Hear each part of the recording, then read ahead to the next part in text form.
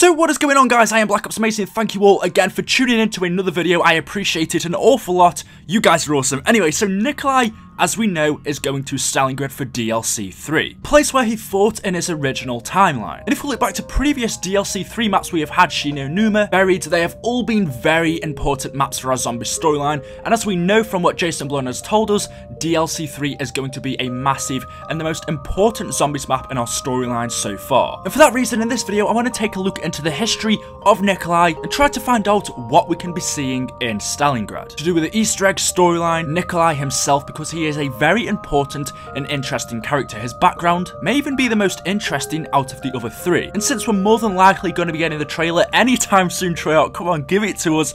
I bet it's going to be this Tuesday, but then again, I said that last week. And by the way, you guys gave me awesome support on my The Truth About DLC 3 video. If you haven't already seen it, definitely check it out. I thought you guys would enjoy it, and you gave me some awesome feedback. So anyway, let's get straight into the video. Enjoy. Now, we already know from Richthofen's notes where exactly we're going in DLC 3. That is Stalingrad, now known as Volgograd, Russia. In fact, if you put the coordinates into Google Maps, it will take you over to this specific location on screen now. You can see we have the city just on the outskirts next to the river. And these are the exact coordinates that Richthofen's notes take us to. But for the coordinates we had on Richthofen's note for Der Eisendrache, we knew those coordinates took us about 2 or 3 miles from the actual location, which was Hoffenwolfen Castle. And I've tried to research what important events, buildings, or things happened in this specific location during 1945, around that era. I couldn't really find anything in this specific coordinate. But as we know from previous maps like Der Eisendrache, the exact location of where DLC 3 is going to be taking place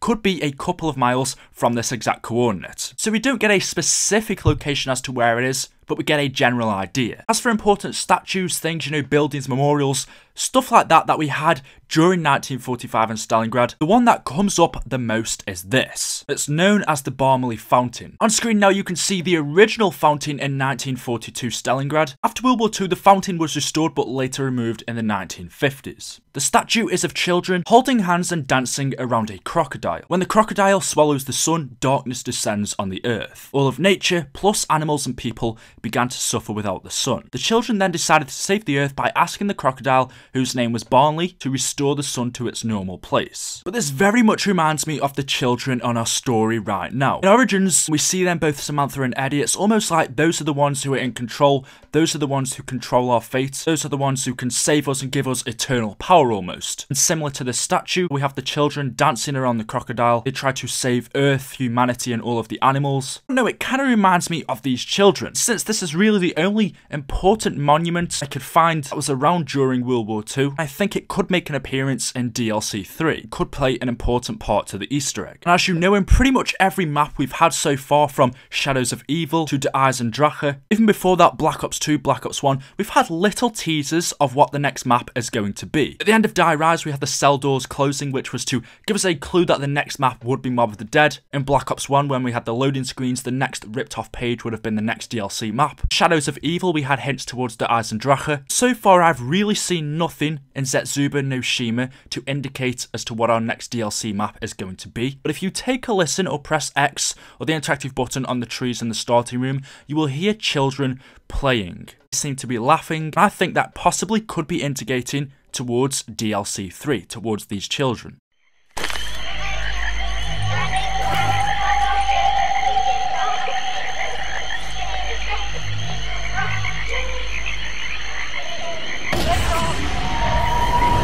As I said, DLC 3 is going to be a very important part to our zombies map, revealing a load of characters, a load of new information, storyline. I think Samantha and Eddie's roles in DLC 3 are going to be a lot bigger. We're going to be hearing a lot more about them, maybe even specifically from them, which again, I think may link into the statue being part of the Easter egg. And we couldn't really find too many other things we could possibly be seeing or relate to DLC 3 around Stalingrad. We do have the Motherland Call statue. Though it wasn't unveiled till 1967, we do have interdimensional convergences taking place in our storyline right now, and that, if they use that, if Treyarch want to use that, then I suppose we could be seeing this statue in DLC 3. Again, it's just little things to build off and get an idea of what the map is going to look like. Now, we know Stalingrad was one of the bloodiest battles in history. We have a cipher in Zetsuba no Shima that is from Gersch. It says, "My name is my name." My name? Oh yes, it is Gersch. How long have I been floating? Minutes, years, where is now? I guess I can forgive Yuri. I quite like my new form. Where am I now? A city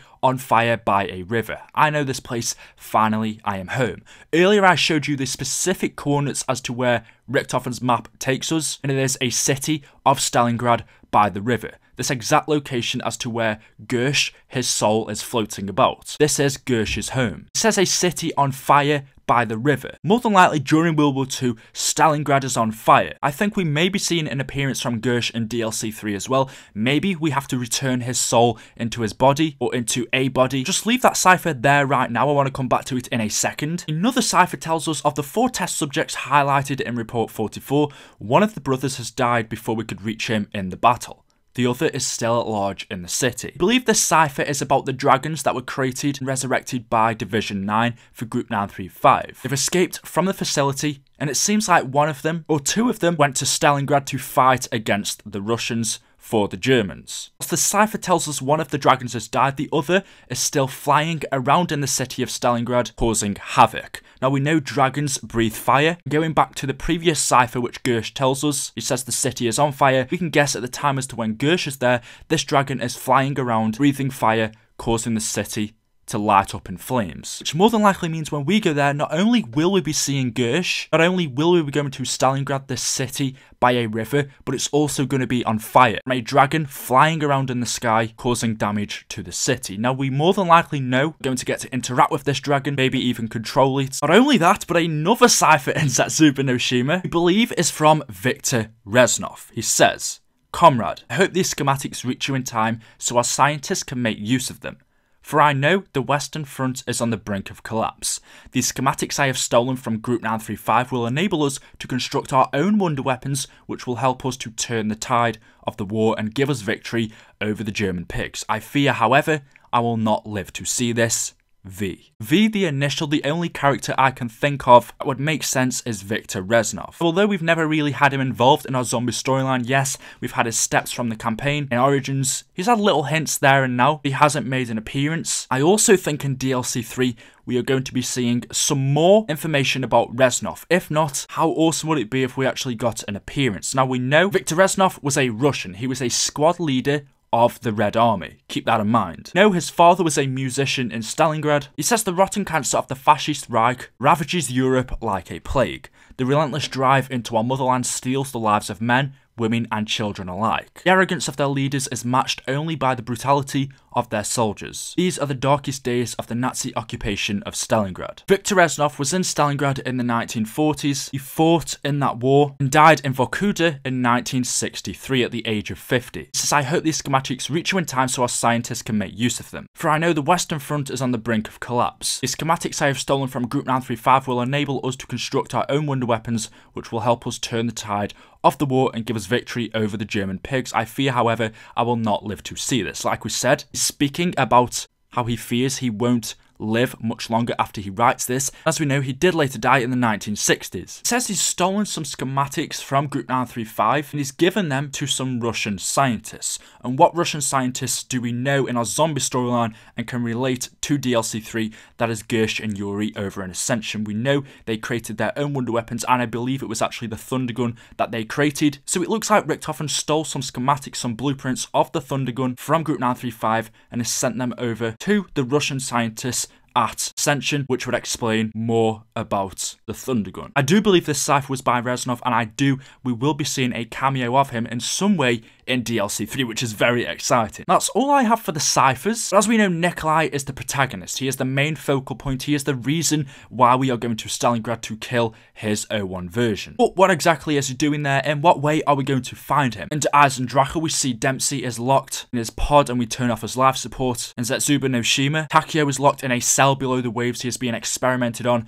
by Division 9. He has turned into this giant mutated thrasher. And as we know, Richthofen just comes out to the teleporter and kills himself. But in what state are we going to find Nikolai? And I believe he is a prisoner of war in Stalingrad. We know, and this is not relating to our current zombie storyline, this is in a different universe, but Nikolai was exiled from the motherland. He became notorious for killing his wives. Stalin basically got scared of him or got afraid that people would, well, like Nikolai more than him in simple terms, and so he dropped him from all of the ranks and put him straight onto the battlefield where Nikolai was forgotten about. And I think just like the Emperor did to Takeo, maybe Stalin even set Nikolai up and he later on became a prisoner of war where we are going to find him in that state in Stalingrad. I mean, who knows? Now, between the two world wars, Nikolai was actually a carpenter. At one time, he either lived or worked on a pig farm, and we know he's had many wives, but his family includes a sister who he says he hates, a brother-in-law who he also hates, a daughter who was actually noted to own a teddy bear, and a brother who was homeless and broke. And if we go over to the Nikolai's Memories teaser trailer,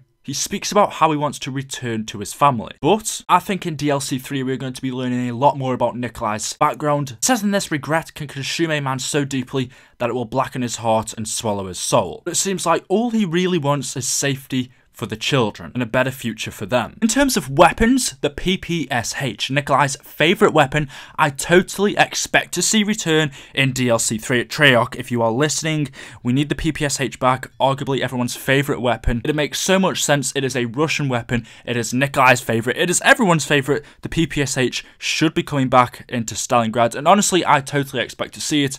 But there was something interesting that Nikolai said in The Giant that I just want to quickly touch upon before I end the video. When did you last check?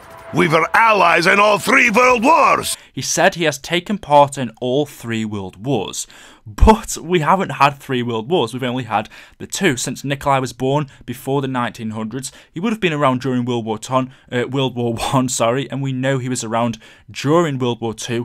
But what is World War III? I think it may be something personal to Nikolai, not an actual world war, or maybe it was. Did it take place in another universe? I think Treyarch and Nikolai may have been hinting towards something in the future, and this World War III that Nikolai speaks upon, we may be seeing something about that in Stalingrad. Anyway guys, thank you so much for watching the video. Hopefully you have enjoyed. If you found out something new, then drop a like rating on the video. I only ask because it takes 2 seconds and it really does mean a lot to me and shows that you guys are enjoying the videos. Make sure you subscribe for more daily zombies content. Thank you for watching, and as always I will see you in the next video. Pray for Treyarch in the comments. Goodbye guys.